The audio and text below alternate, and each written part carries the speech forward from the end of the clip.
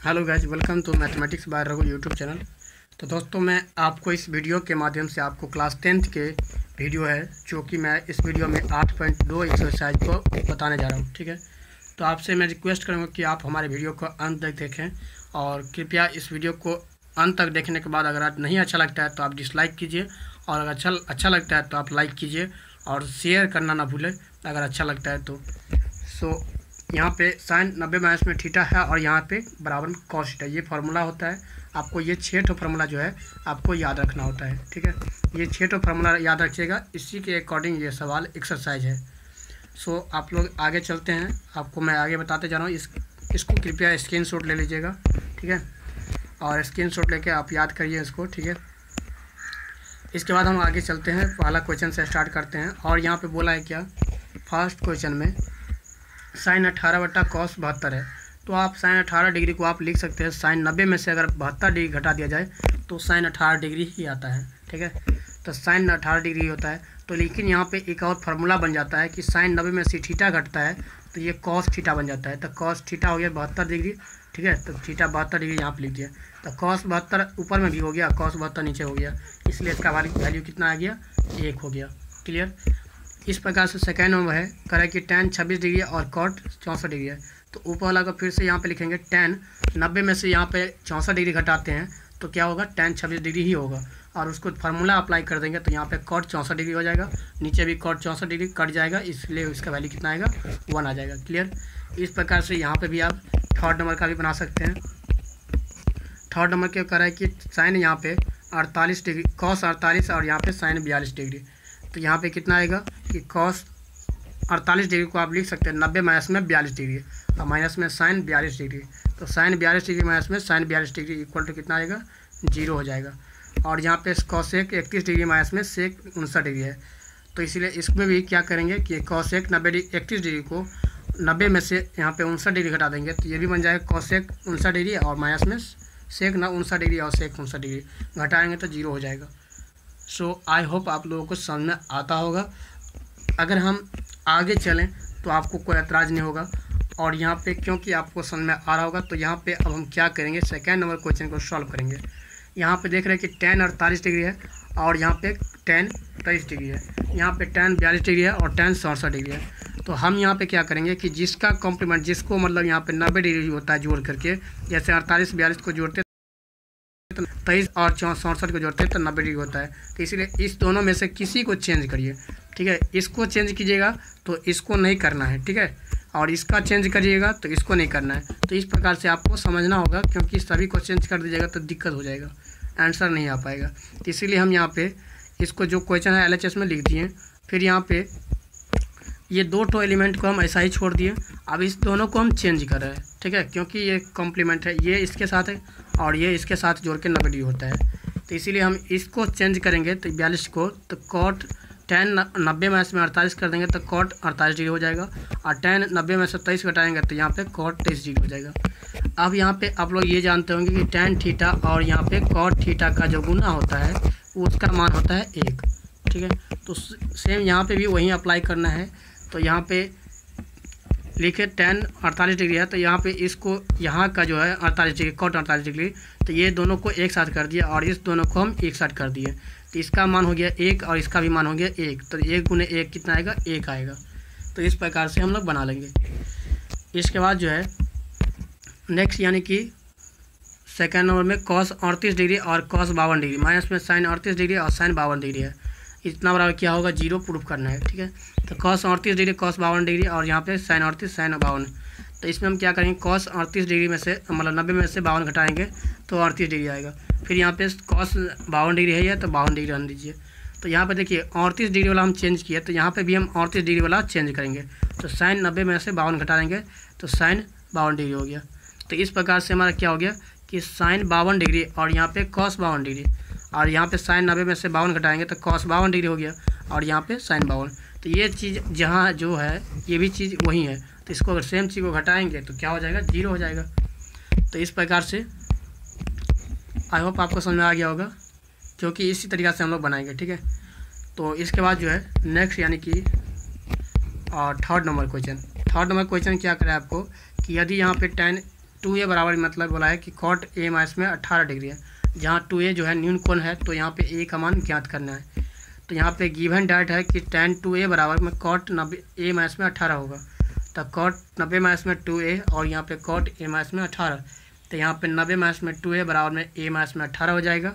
ठीक है, क्यों हो गया ऐसा कि यहाँ पे देखिए cot है, तो इसमें tan से हम लिख सकते हैं कि tan 2a है, तो 90 में से 2a घटाए होंगे और cot 90 माइनस में 2a किए होंगे, तभी तो यहाँ पे ये फार्मूला आएगा। ठीक है, तो इसीलिए अपोजिट फार्मूला भी आपको समझना होगा कि कैसे पुट करेंगे।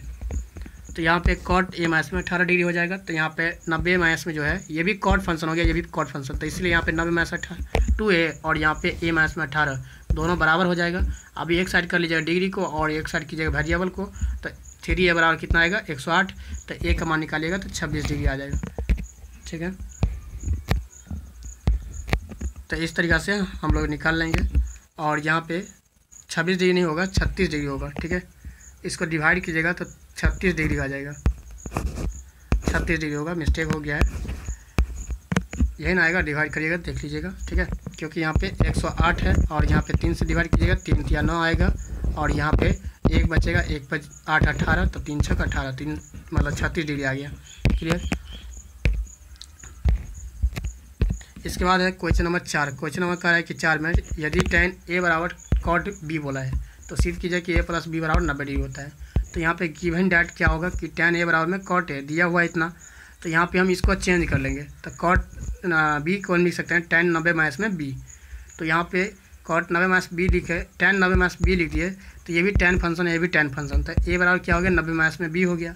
तो b को आप लेफ्ट से राइट साइड से लेफ्ट साइड कीजिएगा, तो a प्लस b बराबर क्या हो जाएगा 90 डिग्री हो जाएगा। तो a प्लस b बराबर 90 डिग्री हो गया और ये प्रूफ हो गया। यही चीज़ हमको प्रूफ करने के लिए कह रहा था। ठीक, इसके बाद है नेक्स्ट क्वेश्चन यहाँ पे 5 नंबर। क्वेश्चन 5 क्या कर रहा है कि यदि यहाँ पे सेक 4a बराबर में कॉसेक यहाँ पे a माइनस में 20 डिग्री, जहाँ बोला है क्या कि 4a एक न्यून कोण है, तो यहाँ पे a का मान ज्ञात कीजिए। ठीक है, तो यहाँ पे सेक 4a बराबर कॉसेक हो जाएगा और a माइनस में 20 डिग्री। तो इसको हम क्या करेंगे, सेक को आप 90 माइनस में क्या करिए 4 लिख लीजिए। ठीक है, सेक 4a को कॉसेक 90 माइनस में 4a लिख दिए, और उसके बाद यहाँ पे कॉसेक जैसे था वैसा ही रहने दिए। अब दोनों फंक्शन कॉसेक में आ गया, तो यहाँ पे 90 माइनस में 4a और यहाँ पे a माइनस में 20 डिग्री, दोनों सेम हो जाएगा। दोनों सेम हो गया, तो अब यहाँ पे क्या करेंगे कि इस 4a को इस साइड कर लेंगे, तो 4a प्लस में a यानी कि 5a हो जाएगा, और 90 प्लस में 20 यानी कि 110 हो जाएगा। तो 2 से भाग लगा मतलब 5 से भाग लगाएंगे तो 22 डिग्री आ जाएगा, तो इसलिए a का मान 22 डिग्री हो गया। क्लियर। इसके बाद हम चलेंगे नेक्स्ट क्वेश्चन यानी कि 6 नंबर पे। 6 नंबर क्या करा है आपका, 6 नंबर में करा है कि यदि a b और c त्रिभुज a b c के कोण है, अंतः कोण है। ठीक है, ये अंतः कोण है a b c। तो यहाँ पे बोला है कि तो दिखाए कि साइन b प्लस में c/2 equal to cos a/2 होगा। तो आप लोग जानते क्या है कि त्रिभुज के अंदर में तीनों कोण को जोड़ते हैं a plus b plus c को, तो 180 डिग्री होता है। इसीलिए अगर कोण के साइन हटा देंगे तो a plus b plus c लिखेंगे बराबर 180 डिग्री। अच्छा, b प्लस c को हम एक साइड छोड़ देंगे, तो a को हम राइट साइड कर लेंगे, तो 180 माइनस में a आएगा। ठीक है, तो b प्लस c/2 और यहाँ पे 180 माइनस में a/2 दोनों बराबर हो जाएगा, और ये b प्लस c/2 के जगह पे लिख सकते हैं 180 माइनस में a/2 लिख सकते हैं। तो इसलिए यहाँ पे